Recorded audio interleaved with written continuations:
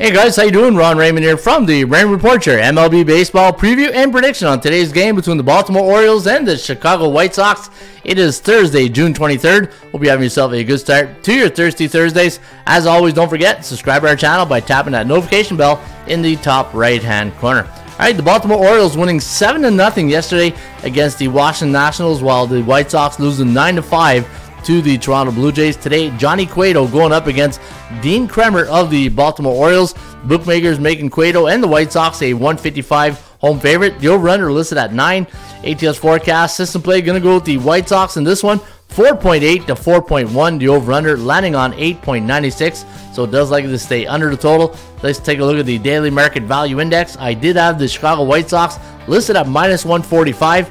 And when you look at the line, minus 155, almost fair market value. 57.8% chance to winning for the White Sox compared to 39.5% for Kremer and the Orioles. And your Kogo practically a coin flip right here at 49%.